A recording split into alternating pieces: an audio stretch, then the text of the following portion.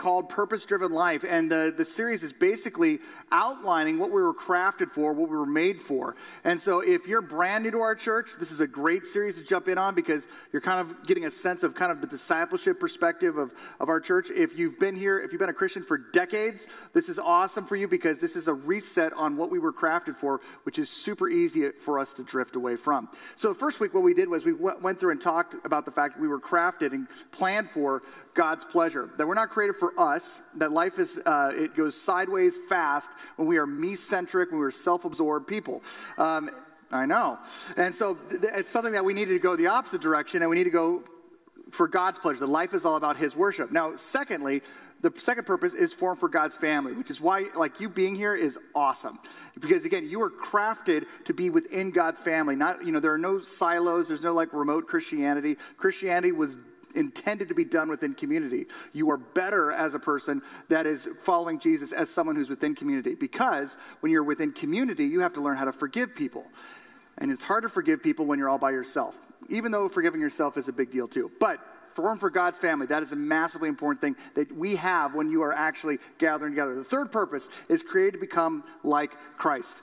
And that's what we're going to be talking about this weekend. Back when I first came to MBC, this was our youth group. I came as a youth pastor. This was all of 360. This was right before we went on a retreat. Actually, it's kind of cool because today, this weekend, there's like 70 high schoolers on this same retreat, but now they're out there. But this was the way that we all started. And this was, again, a long, long time ago. A lot of these high schoolers are now in nursing homes. But it was one of those things where back then, we started out, and when we started off with this ministry, when we started off doing this, when Julie and I were in this ministry, one of the things that I learned in student ministry was at Moody Bible Institute is that you should have something that your youth group has as far as its identity, like what's its name and everything else. And so the name that we came up with was 360. And I remember saying, yeah, our name is 360. And someone's like, oh, so that's like when God gets a hold of your life, he turns you around. Now, I'm not good at math. I'm really not good at math. But I knew that wasn't accurate. That's a 180. I was a skateboarder, so I knew what a 180 was. Your skateboard's like this, like it, now it's 180. 360 is if you do a full circle. And so they're like, oh. So like God gets a hold of your life and nothing changes. You go right back to the beginning. Like, no, that's not at all. What it is this. If you take any point on a plane and you have that point, it's surrounded by 360 degrees all around it. And the idea was this was the goal of 360. I grew up in church land, and I loved church, but I totally got why people didn't like Christians, because church people can be hypocritical. Non-church people are too, but just unreligiously so. We get to be religiously hypocritical. And so the thing that I remember growing up thinking was like, man, it's such a bummer to be a high schooler and look at older adults, and they're like, oh yeah, I believe in God. I checked that box when I show up to church. I have the right theology. I believe the right thing. And that's like basically they go through life checking those boxes, but the person they are with their family, radically different.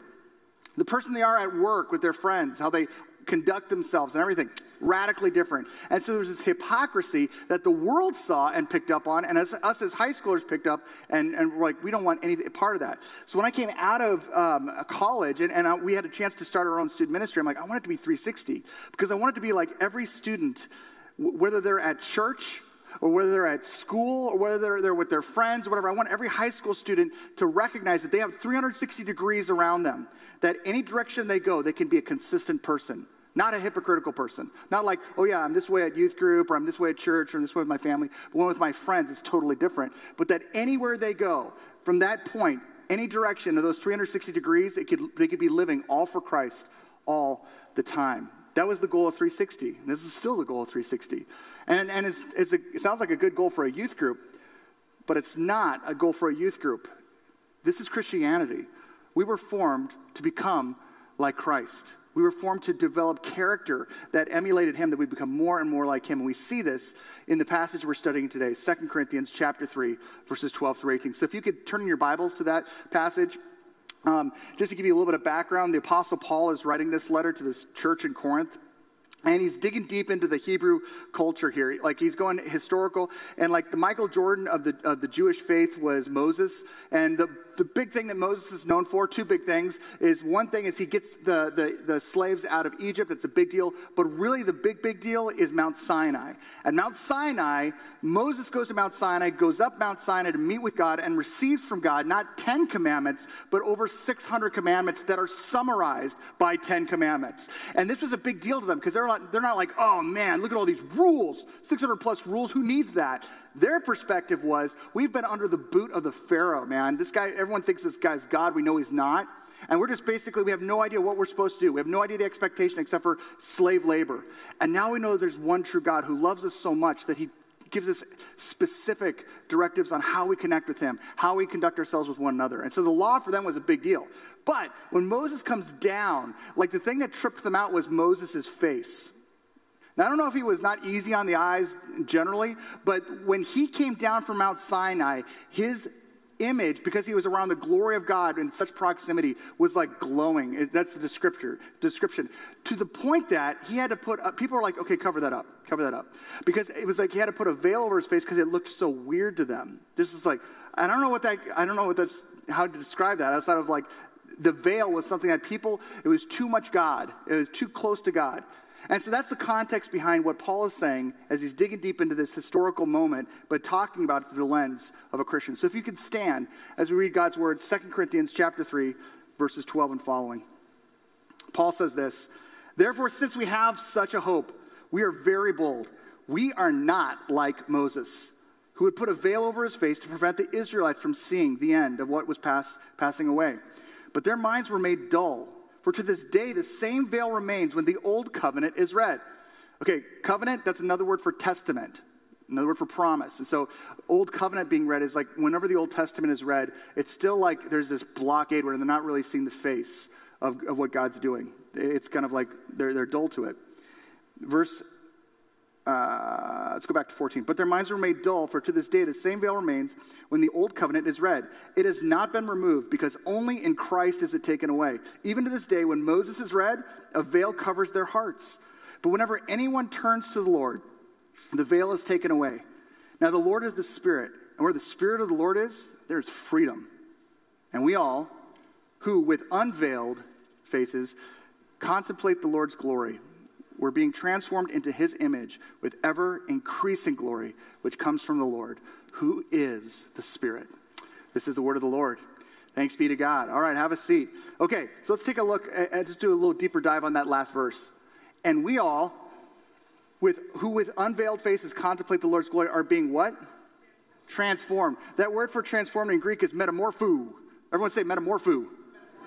Isn't that fun to say? Metamorpho. Now, here's the thing. Metamorpho, what word do we hear in metamorpho? Metamorphosis, well, we also hear foo. Yeah, that's true. Foo. But metamorphosis, which is that that whole butterfly thing of it was this, but all of a sudden it's radically different, more beautiful, more developed. And he's saying that is what's happening to us. That's the goal. The idea of following Jesus is not so that you're just a good person or not just you're going to be in heaven one day. The goal of Christianity is that you're transformed. You're metamorpho. Something is happening into what? His image. Okay, this is what totally tripped me up this week. When Pastor Eric and I were studying this passage, I was like, hold on a second. Genesis 1 says that we were created in God's image. As humans, we're created in God's image. So what's the deal here? We're being transformed into what we already are? That makes zero sense to me. Why in the world am I being transformed into something that I was already in Genesis 1 created as? And then all of a sudden we understand the rest of the scriptures. Because Genesis 1, we are created in God's image.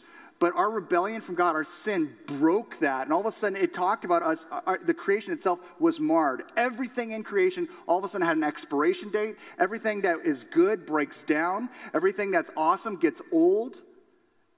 Relationships, bodies, the environment, everything breaks down. And so what we see in Jesus is a reversal of that. We were created in God's image. Sin has marred us to the point where the creation itself is tweaked. It's broken. It's out of place. But through Jesus, we are being transformed back into the image that we were crafted in the first place. We're new creations. We're new creations. We're no longer the old creation. The new has come. We're going right back to Eden. Here's the cool thing. The more I become like Jesus, the more truly human I am. I said this a couple of weeks ago, but like a lot of us, we want to be authentic to ourselves. I want to be true to me. Well, the truest Arol is the Arol who sounds like Jesus, who acts like Jesus, who treats people like Jesus. That's the truest me. Not the me that's just like whatever I want to do, I do. That's the imposter. That's the poser. That's the saboteur. That's not the real me. The truest Arol is the Arol who looks like, sounds like, acts like Jesus. The character of me starts to get shaped more and more like him, and that seems to be the goal, with ever-increasing glory which comes from the Lord, who is the Spirit. That's the what. But what's the how? Like, how do we do that? How do we get metamorphosed? How do we get transformed into having the character of God? Well, this passage teases it right here, through the Spirit. The Holy Spirit, like we think sometimes, like, man, there's no way I could like follow God because I've got so much stuff that's just jacked up in my life. I'm backwards and messed up, and I can't handle the heavy lifting of all that. But the Scripture says that the Holy Spirit is the one who, once you become a Christian, his task is to work alongside you so that he's developing in you the character of Christ, so that you start to sound like, act like, engage others like Christ. You think like Christ. That's his job. And so that we actually have that. Another passage even put it this way, in Romans 12:2. We've studied this a couple weeks back, but it says this, be what? Same word. Same, metamorpho. That's the same word. Be transformed by the what? Renewing of your mind. This work in Greek is talking about a renovation, a change for the better. Okay, now, does anyone drive a Ford Fiesta? Okay, if you do, no shame. This is okay, all right? This is a safe place. But if, let's just say you did drive a Ford Fiesta, and someone said, I would like to trade for your Ford Fiesta this Ferrari, what would you say? Yes! You don't even have to think about it. You're not like, well, I don't know, I got some nostalgia with my Ford Fiesta. No! This is a Ferrari! You would give him the keys before he had a chance to change his mind. Why? Because that is a change for the better. You are leveling up big time. And that's what this word in Greek means. It's this great change, a shift for the better. It's not like, well, what a sacrifice. No, this is like you are getting the better side of the deal. When we renew our mind, when we open ourselves up to the Holy Spirit's renewal and transformation, all of a sudden we're trading Fiesta for Ferrari, folks, and that's like a big deal. And the Holy Spirit's work in that is transforming us bit by bit. And what we're going to talk about is 4 ways that the Holy Spirit does that. We're going to zoom out from this passage and see what he says in other passages. And the first way that the Holy Spirit does that is to transform us by truth. Transform us by truth. Now, if you've been in church land or you've been a Christian long enough, you know that the Bible it's truth. This is from God. God has given us his word. Now, the Bible is all true, but not all truth is in the Bible. Like, for example, if you have like alternator problems or you have issues with your brakes, it's not in Lamentations you're going to find out how to fix that. Okay? If your kid is struggling knowing how to tie their shoes, you're not going, oh, well, 1 Peter says. It's not in there, okay? That doesn't happen. Those are truths, but they're outside of the Bible, okay? Does that make sense? But there's no truth that will contradict the Bible because this is the supreme court of truth. Like all truth in the land submit to that. So for example, if someone was like, well, you know what? The best thing a person can do is to hate their enemy. I think that's the most truthful thing to do. We would say, actually, no, Scripture says to love your enemy. And this is the ultimate truth. Jesus put it this way. Therefore, everyone who hears these words of mine and puts them into what? Practice is like a wise man who builds his house on the rock. Jesus' brother James, in the book of James, says we need to be not just hearers of the word, but what? Doers. And you know what that's called? Not a hypocrite. Hypocrites are hearers and like, yeah, and then they go around and do the opposite thing, right? Jesus and the rest of Scripture is like, you want to know what actually transforms you is listening to God's truth and operating accordingly. But that's a decision. On one of the days in your devotions this week are like worth the price of admission for that book. You're going to love this week. It's awesome. One of the things that Warren says on day 24 is this. The most important decision you can make today is to settle this issue of what will be the ultimate authority for your life. Decide regardless of culture, tradition, reason, or emotion, you choose your Bible as your final authority. Again, we got lots of truths out there, lots of desires out there, but we choose it as our final authority. Warren, he said later on this, I thought this was awesome, that in order to do this, we change our autopilot. In other words, there's a way that's natural. You're just like basically you're coasting through life. You don't even have to think about it. And there's two ways that people do that when we're making our decisions as far as what is truth. The first one is this. What do I feel like? What do I believe? And whatever I believe, I that's what I'm going to do. You know, what do I feel about this? Is this going to make me happy? Is this going to feel good, etc.? That's my truth. And then the other side is, what does everyone else believe? What do they do? Like, what do they believe about this? And so people go through life basically like shooting from the hips and shooting from the gut going, I'm going to make decisions on what truth is truthful to me based on what I like, or I'm going to listen to everyone else and see what they like and do what they say. So you either become a people pleaser or a self-pleaser. And all of us know, every single one of us, and if you're older than 12 years old, you know what it's like to do what you want to do and have that blow up in your face as a bad call. We all know, if you're older than 12, doing what everyone else wants to do is a bad call. We end up actually like seeing that blow up in our face too, because we're not created for either one of these. Instead, we were created to say, okay, there's going to be tons of times that I'm going to want to do something that the ultimate truth of my life is going to contradict. And I have to make a decision. What's my ultimate authority? There's going to be tons of times that culture is going to be saying, this is what is true. That's going to contradict with God's authority. And I have to make a decision. Well, whose authority am I rolling with on this? If you want to be transformed by Christ, you basically just set in your mind, I'm going with his ultimate authority. That there's going to be lots of moments where I have to ask God, what do you believe about this? What do you want me to do about this? And then roll accordingly. And I can guarantee you this. If you do that, you will have a decision to make, because what you want to do is going to contradict with what this wants you to do. It does me. There's tons of stuff I don't like in the Bible. I wish it wasn't there. It'd be way easier in my mind if it wasn't. There's a ton of stuff in our culture. Our culture would love the Bible if this part was edited out or that part was edited out. But we do that if we're the ultimate authority, if we are the arbiters of truth. If we're not, however, if it's God, he's given us his word, well, then all of a sudden we go, okay, even though I can't put it all together on why, I have to settle that as my final authority. You want to be transformed? That's your truth. And that's the why you should do it. But let me just tell you how you get to do it, okay? Because again, I told you that recently, I'm someone who, I love God's word, I love reading God's word, but I'm so flaky with how to read God's word. Like sometimes I'll read it in the middle of the day, or maybe this, and I don't do the same. I've got like ADHD of spirituality, where I'm like doing one thing for 3 months, then I get bored and have to change course. You might be like me on that. But what I've recently just absolutely loved is, as the kids are out of the house, boom, they're gone. I go to the backyard and I sit around in our like secondhand curbside garbage furniture, and I just love it. It's awesome. I sit there and just look how happy my legs look. I'm sitting there and I get a chance to read God's word. I get to read some of I'm going through the Purpose-Driven Life as a devotional now, and then I read some of the Bible. If you don't have something where you've got a place like this, inside, outside, at a coffee shop, where you could just read God's word. If you don't know where to start, I'd say start reading in the Gospel of Luke. And just read through it. When you get done, start it again. You're going to be reading all about Jesus' life. It's amazing, okay? But I get out there and I just love it. My neighbors are out here like looking at me going like, what a weirdo. And they're right. But the cool thing is that I'm just absolutely enjoying it. When I read God's word, I like to underline, because again, I get distracted easily. And so unless I'm like doing something with both my eyes and my hand, I like to underline stuff or make notes. I go off script and I start daydreaming. And so this helps me. And it's like something where, again, I get a chance to soak into that. I love that. And listen, you're created for that. If some of you work out all the time. You work out all the time. You're sick people. You like working out. But isn't it true that sometimes you work out even when you don't want to? Why? Because you know that there's an ultimate effect down the road that you're working towards.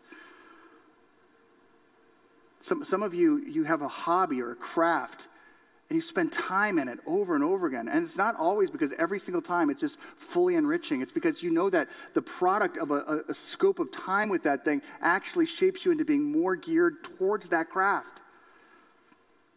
Some of you eat. No, all of you eat. Why do you eat? And outside of the fact that it's delicious.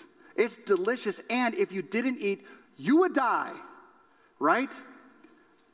Warren puts it this way: God's word is the spiritual nourishment you must have to fulfill your purpose. The Bible is called our milk, bread, solid food, and sweet dessert. This 4-course meal is the spiritual menu for spiritual strength and growth.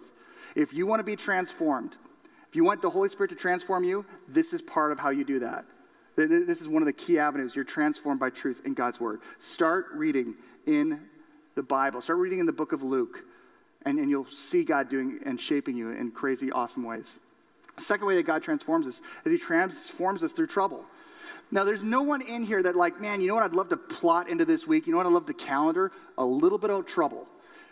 We hate trouble, okay? And a lot of people, they feel blindsided when they become a Christian. Like, what's the deal? I got on Team Jesus, and my life still has trouble. In fact, sometimes I feel like I got on Team Jesus, and there was more trouble, which shouldn't be too big of a shock, because Jesus said, in this world you will have trouble. But take heart, I've overcome the world. In fact, the people that were tightest with Jesus died with a ton of trouble. Again, Jesus did not die on the cross to make you comfortable. He didn't die on the cross to make you healthy. He didn't die on the cross that you have an awesome retirement or like a sick house with great toys. He didn't die for any of those things. Jesus died on the cross to make a way for you to come back in relationship with God and to give you the capacity so you could start to follow him. Trouble is something that is part of a life, part of a world that, again, has been marred by sin. Everything breaks down, everything expires, everything goes south quick. But here's the thing. Scripture says that this does not have to be a dead end for us. It's not a cul-de-sac. It's not a period at the end of the sentence. It can actually be the avenue that God gets us to become more and more like Jesus. But how do we get through the trouble? Okay, recently as in last Friday, yesterday, the day before yesterday, I finished a bike trip with Andy. Andy had this idea like, hey, wouldn't it be great to cycle to Starved Rock? Or maybe get dropped off at Starved Rock and ride back. I'm like, that sounds great. I've always wanted to do that. He's like, oh, cool. Actually, I was looking at the map. Wouldn't it be cool if we went to Iowa and rode back from Iowa? I'm like, how far is that? He's like, that's 135 miles. I'm like, who does that? I'll tell you who does that. Stupid people do that. And so I was all in. And so we're going on this thing, and like about somewhere between 40 and 60 miles in, your body starts to say something to you. Why did you do this? What were you thinking? Everything hurts. I'm not even going to tell you all the parts that hurt, but they all do. And it was awful. It was like one of those things where like, and so you had to get into this, like when you think about riding a bike, oh, I'm riding a bike. But all of a sudden, when you're like that far in, you're just like, I have to think about this. And so Andy and I had two different strategies. My strategy was Dory from Finding Nemo. That's what got me through this. It was thinking about Dory saying, keep swimming, keep swimming, keep swimming. And so for me, I was like, okay, just focus on keep pedaling. Every pedal is one pedal closer to Manuka. Just keep pedaling, just keep pedaling. Andy was like, I got to keep like a light at the end of the tunnel. I got to think about the goal. I got to breathe and just like know that I'm getting close to the goal, so keep focusing on the goal. And the cool thing is that the goal was we have to finish this. We're going to accomplish this. We have to get through this. And the neat thing is that as a Christian, we have this journey that is full of trouble. It's painful, it's difficult, but Scripture gives us a similar type of way we get through. In fact, Paul talks about it in Romans 8. He says that after talking about all this difficult, bad, terrible stuff that happens to Christ followers, he says this, and we know that in what? All things, not like the good things, the positives in life, the things that you can go, yeah. No, we know that in all things, God works for the good of those who love him. Okay, let me just say this. If you don't have a relationship with God, this is not a promise you can own. If you don't love God, and you're here because you're investigating, you're asking questions, I'm so glad that you're here. Because this is an amazing place to investigate. But one of the things we see in Scripture as a promise is that anyone who does love God, they will have trouble in their life. They will have difficulty, pain, setbacks. And your promise is that we know that in all things God works for the good of those who love him. And that doesn't mean that God's like, oh, okay, Steve loves me. I'm going to throw like a bunch of bad stuff in his life. Why? I love Steve so much. Bad stuff. God's not like causing all these bad things. What we have is a world that, again, our enemy wants to destroy us, and so bad happens. In a world that's in rebellion from God, bad happens. But God says, I will not let any of these bad things be the end of the story. Not on my watch. I am going to convert, if you are in a relationship with me, I'm going to convert even the worst bad in your life into something that is going to be for your good. Weird. It's like he's not letting it waste. It's not just like, in the world, lots of bad stuff happens, but if you're a Christian, you have a promise that it'll never be the end of the story. It's going to be something that God's actually going to use for your benefit. But again, what did we talk about? What's the ultimate benefit of what God's trying to do inside of us? It says on the next verse, for those God foreknew, he also predestined, which is another word for like weld, like hardwired. He hardwired to your storyline this, to be conformed to what? The image of his son. Your purpose, you're in being created, you're created to be like Christ, to act like Christ, to think like Christ, to speak like Christ, to operate like Christ. And it's actually troubles that are a part of the way that we do that. That's part of how God brings us closer to his character. The worst troubles that you've gone through are not good. They're evil. They're bad. They're wicked. Things that have been done to you or results of things that you've done. They're horrible. Some of you are walking with maladies and difficulties that you were born with or happened midlife. None of those things are awesome. They're all bad. They're evil. They're wicked. They're horrible. They're trouble.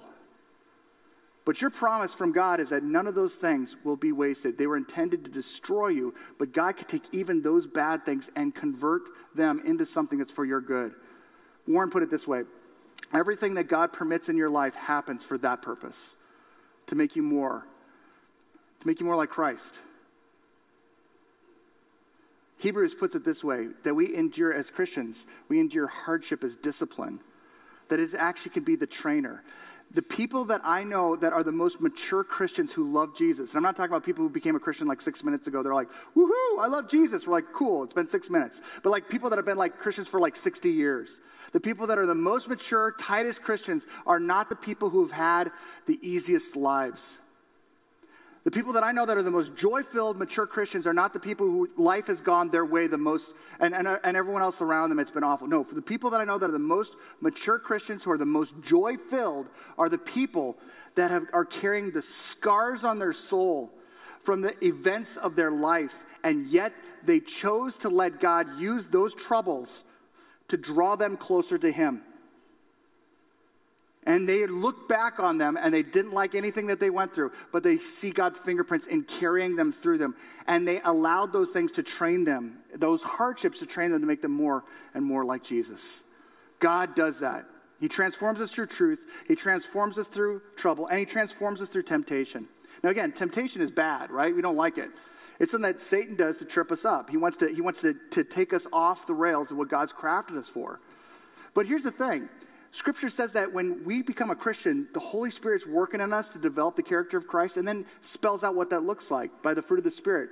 Galatians 5 puts it this way: but the fruit, or the effect or the benefit of the Holy Spirit working inside of you is love, joy, peace. A lot of translations say patience or forbearance, kindness, goodness, faithfulness, gentleness, and self-control.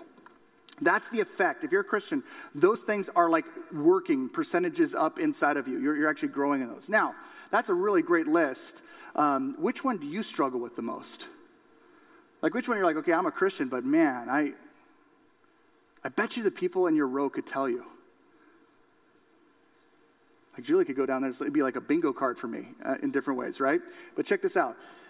This is what God does inside of us. And the interesting thing is that temptation actually comes into our life by our enemy to destroy us, and God doesn't allow that. He commandeers that. I love how Warren put it. He put it this way: God develops the fruit of the Spirit in your life he grows those in your life. He develops those in your life by allowing you to experience circumstances in which you're tempted to express the exact opposite quality. So in other words, one of the fruit of the Spirit is patience. And if you need to develop that in your life, you know what you're going to see a lot of in your life? Stupid people that try your patience that you want to put through the wall. People you work with, you're like, and you're tempted to act out, speak out, act out, whatever. I'm going to put this person through the wall. And all of a sudden you go, okay, Lord, I am tempted to do something that goes against the very quality of patience that you called me to flesh out, to be having the character of Christ. Help me say no to this temptation.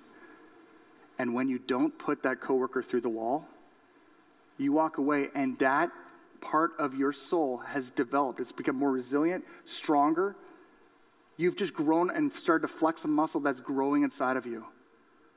Self-control is the same way. Most of us struggle with some degree of self-control. And it's super easy to say, look at all the times that I've said yes to the thing I'm tempted against, I'm tempted with. If you're a Christian, it's not that you're not tempted. It's what you have now is you've got the capacity to say no. Paul says in another passage, no temptation has attacked you except for what's common to everybody. But God is faithful, and he will give you a way out. That means that when you have a temptation, you've got the ability to say, I'm going to say no to this. And when you do, you walk away, like initially, like just white-knuckling whatever the thing that you were saying no to. But as you walk away, you start to recognize the fact that there's something about saying no to that thing that I wanted so bad that makes me feel so alive. And you know why that is? It's because that's what you were created for, to be like Christ. Self-control, love, goodness, patience, self-control, all of these things, these are at capacity. That God is giving you the opportunity to grow in each one of those areas. God will transform you through truth. He'll transform you through trouble. He'll transform you through temptation. And lastly, he'll transform you through time. One of the biggest struggles that we have is, why does it take so stinking long? Like, if I'm really supposed to be a Christian, why is it like this is such a struggle for me? But the Bible never talks about this automatic, like, script flip happening in our soul. What ends up, the Bible describes as seeds being planted and fruit growing and us developing kind of agriculturally. Some of you have already picked apples, right? You've gone to the apple orchard. How many have gone to the apple orchards already? Okay, 2 people in here are festive. Good for you. The rest of us got to get our game on. All right. Nobody watches an apple grow. We enjoy apples. We know apple trees are there. We see maybe the buds start, and then we see a little bit of a fruit, and then all of a sudden we see the end. But no one watches. There's no time lapse that a person just stands in front of a tree. I'm going to watch it. I'm going to get it this time. No one does that. It takes too long. So do you. If you're frustrated how long it takes you to grow in patience, to grow in self-control, to grow in goodness and gentleness, and these are things that, man, I just feel like I've struggled for so long. What's the point? Realize that it takes time, a frustrating amount of time. God is less concerned with how much time it takes and more concerned with the character he's developing in you to be like, think like, talk like, act like Christ. That's what you were created for. That's who you are. That's the truest you. You know, I never really wanted to be a lead pastor. I wanted to be a youth pastor forever. I wanted to be like a 75-year-old, bald, old dude with a cane going to Great America with the students. That was like, I wanted to tell like high school students about Jesus till I was dead. That was the goal. And so when I was in 360, I'm like, if I can keep in this gig forever, that would be the genius dream for me. And I remember it being really difficult when I was transitioning out of student ministry and significantly difficult when I was thinking about becoming what I never wanted to be, which was a lead pastor. I'm like, man, old people? And then all of a sudden, God, I feel like, gave me this awesome picture. That what a church is it's just basically a larger youth group with a more generous demographic.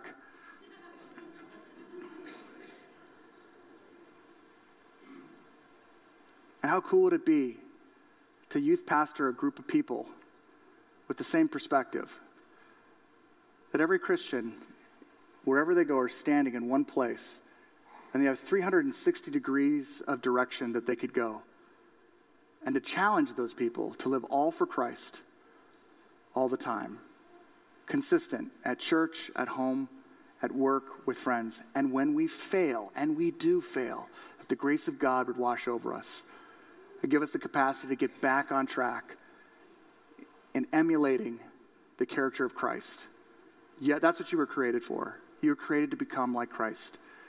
May we step into that this week and be the type of church that's fleshing that out more and more and more. Amen? Amen. Let's stand for prayer. Lord Jesus, I thank you for giving us the confidence, even in Philippians, God, when you say that we can be confident that you will finish the work that you started in us. It's easy for us to get demoralized and frustrated when we find ourselves failing all over again. When we find ourselves taking one step forward and 250 steps back. And God, what you've called us to do is to just keep pedaling, keep being faithful, keep coming back to you, having the light at the end of the tunnel of knowing that you are doing something that we can't even see right now. Lord, I pray that you empower us this week to do just that. And we give you thanks for it. It's in Jesus' name we pray. And all God's people said, amen. Love you, church. See you next week.